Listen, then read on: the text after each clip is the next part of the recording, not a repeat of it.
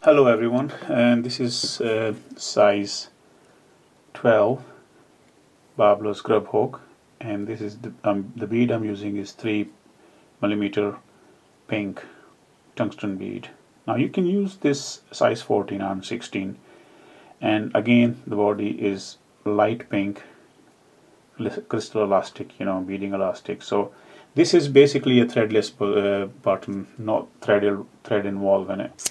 And just a little bit, it's very quick to tie, but need a little bit practice. So I'm just gonna kind of thin it down from here. The reason for that, so you can just catch it here, thin side, and keep going until you reach to the thicker side, and then keep going.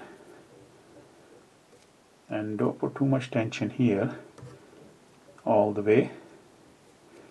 Now, sorry, and now start putting tension to just give a tapered shape all the way to the bend, and then I'm gonna give full stretch and come back and just hold there. Now here you can use orange and also pink color. Now I'm using red because it works really well.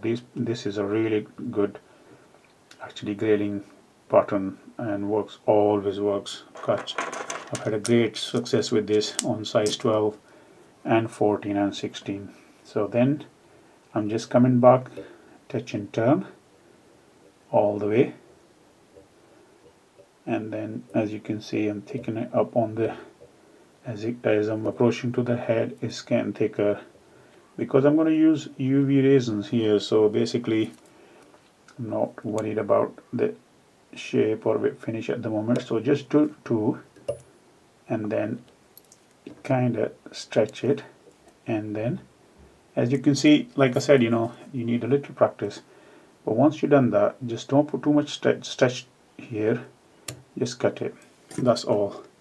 Now as you can see, it's all done now. Now the key thing is here, the UV resins, you need to put them in a proper shape, like nice buggy.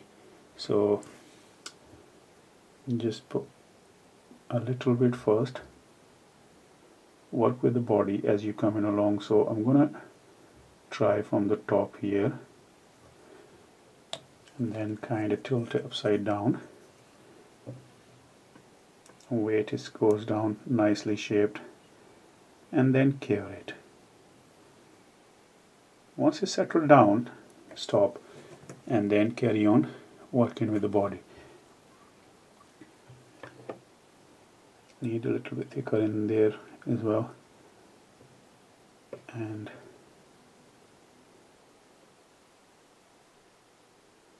so very nicely, it's a fun to tie, your own creation, and you create something. I've been tying these for like 7 to 8 years and catching a lot of grayling. One of the friend in England, he usually fish with me, he was keep saying you should try uploading these ones.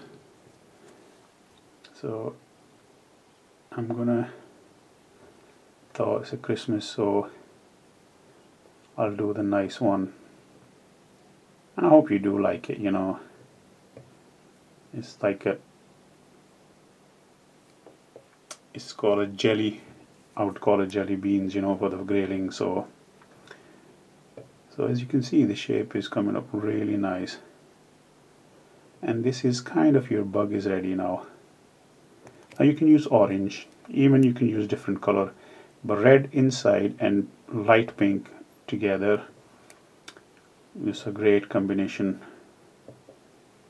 So make sure you cure this properly.